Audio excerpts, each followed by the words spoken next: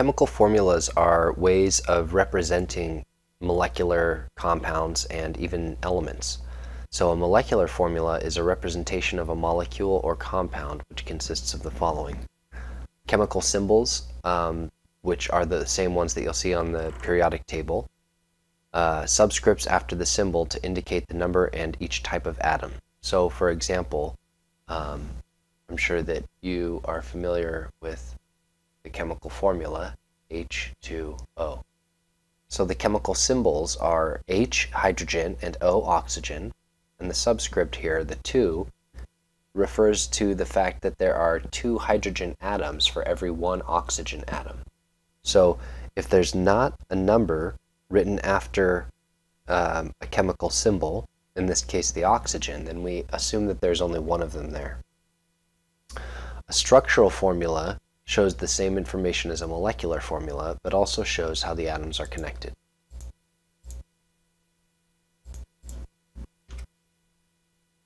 So here's a couple of examples of structural formulas. So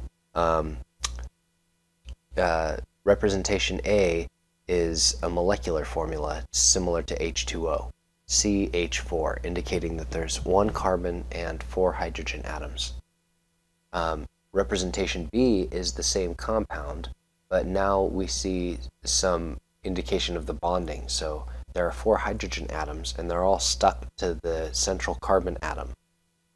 Representation C is that same compound, but now we're seeing some 3-dimensionality here. So compound B, or representation B, is kind of flat, and in C you can see that the one group kind of pops out and 2 of those groups kind of go back a little bit. So this adds some 3-dimensionality to the structure here. And in representation D, this is probably the most realistic representation, because atoms are spheres, and when atoms bond together to make compounds, the bond happens when the spheres overlap. So representation C kind of emphasizes the bond as a stick, and the atoms are balls, and the balls are connected by a stick. That's not realistic, because the atoms themselves are overlapping in order to form that bond. So in representation D, we can really see those atoms kind of overlapping to form a molecule. So these are all representations of the same molecule, and they all kind of give us a little bit different information about what that molecule looks like. So most elements come one at a time. So metals, for example, when I have a sample of sodium, all of the sodium atoms are kind of individual. They're all stuck together to make a sample of sodium. But the atoms themselves, if I were to write the chemical formula of the metal sodium, I would write Na, and I would indicate that the phase is solid. So in parentheses, I would write solid after it.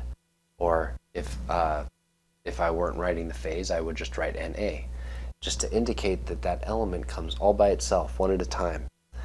Some elements come 2 at a time.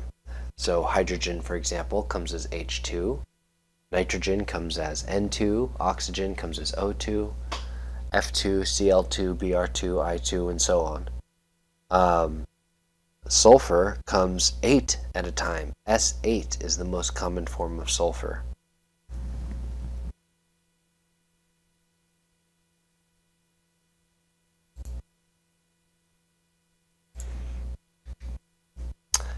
Here are a couple of representations of sulfur. So A kind of shows the 8 sulfur atoms bonded to each other in kind of a ring, but it looks like a flat ring.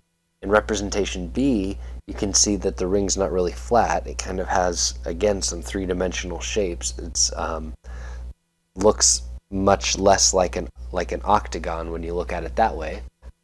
And in representation C, you can see the spheres actually overlapping each other, which is probably the most realistic representation of all. So sulfur, this is what sulfur looks like. Pure sulfur comes in these molecules of S8.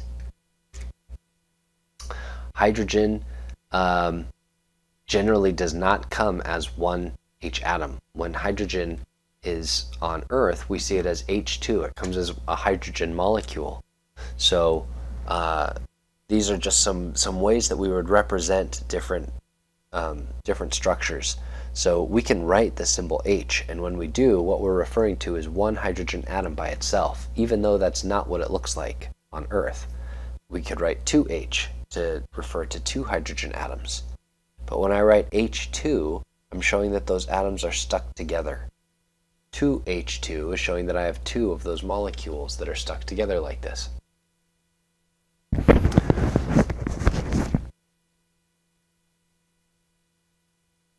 An empirical formula indicates the simplest whole number ratio of the number of atoms in the compound. And a molecular formula indicates the actual number of atoms of each element in a compound. So an example is benzene with a molecular formula C6H6, but its empirical formula is CH, which is the simplest ratio, whole number ratio, that can represent that compound.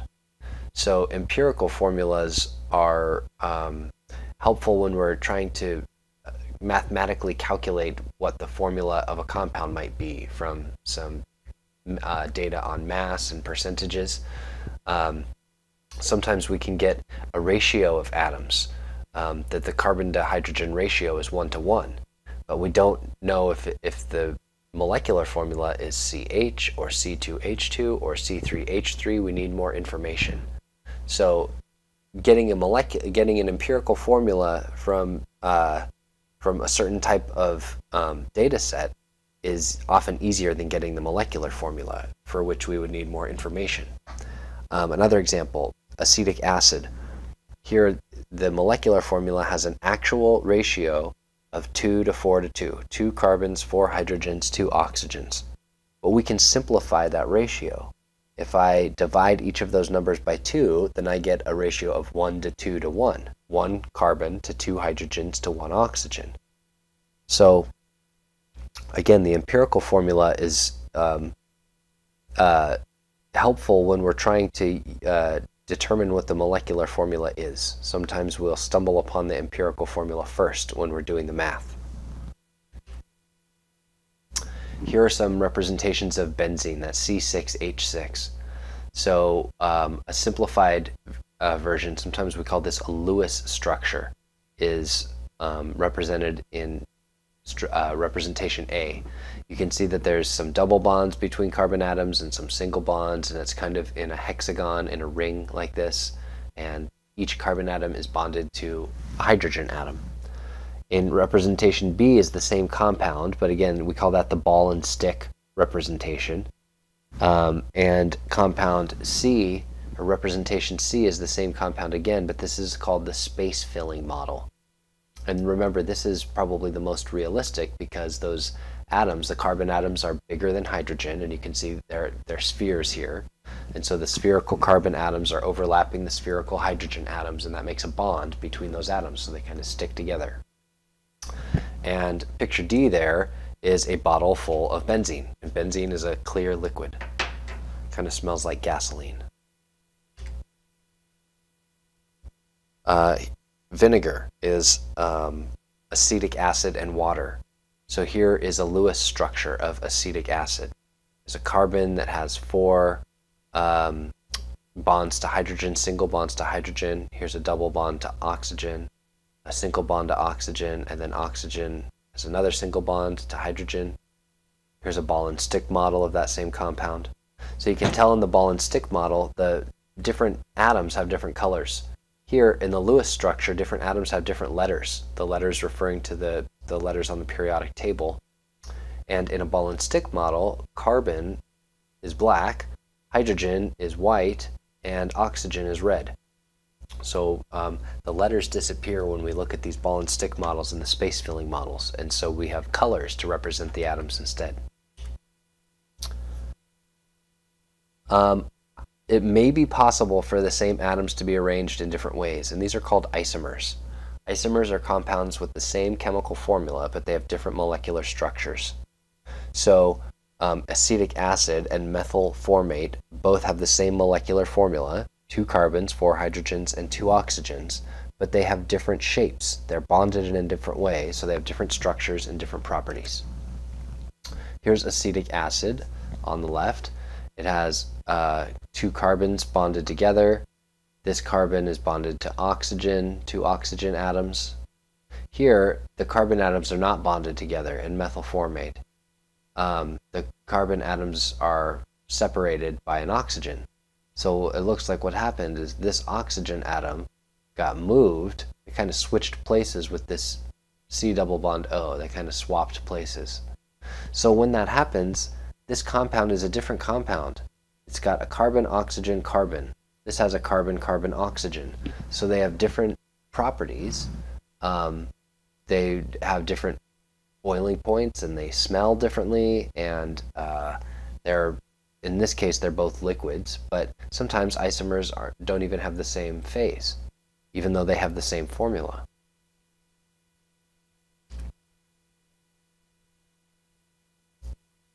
So we can have isomers that differ only in the fact that one of them is left-handed.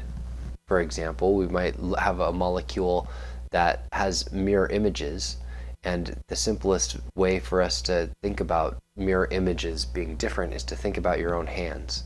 So your left hand and your right hand are mirror images of each other, but they're not actually the same thing, even though they're very similar.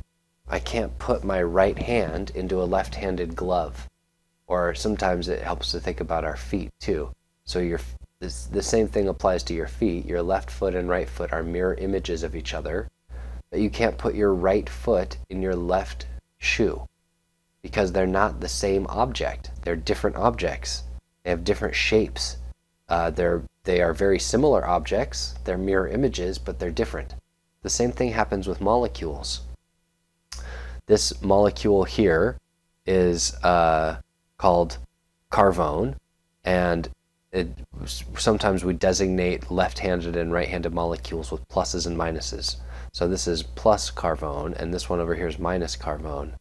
So this one has a smell that's kind of like caraway seeds. They're certainly a different smell, kind of hard to describe, but definitely a different smell than mint.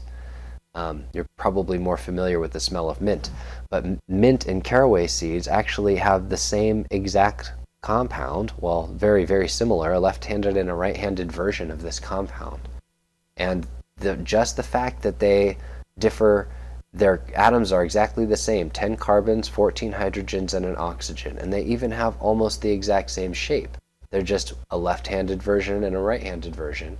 And even those have different chemical properties. So they smell completely different than each other. So isomers are compounds that are very, very similar, but they're still different molecules. Molecules are pretty complicated like this, that it's kind of hard to see this, but these two molecules right here are actually two different molecules that give us two completely different smells. It's really fascinating that the shape of the molecule is really important.